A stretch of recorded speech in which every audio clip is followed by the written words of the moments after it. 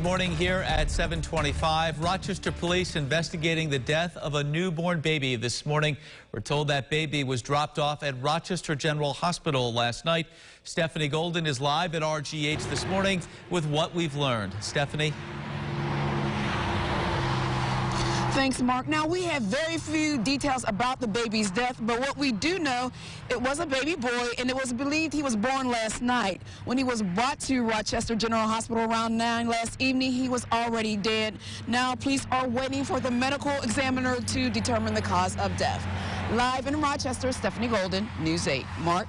All right, Stephanie, thank you for the live update. The RPD investigation is ongoing in this case. We'll have updates on social media and on our website as well.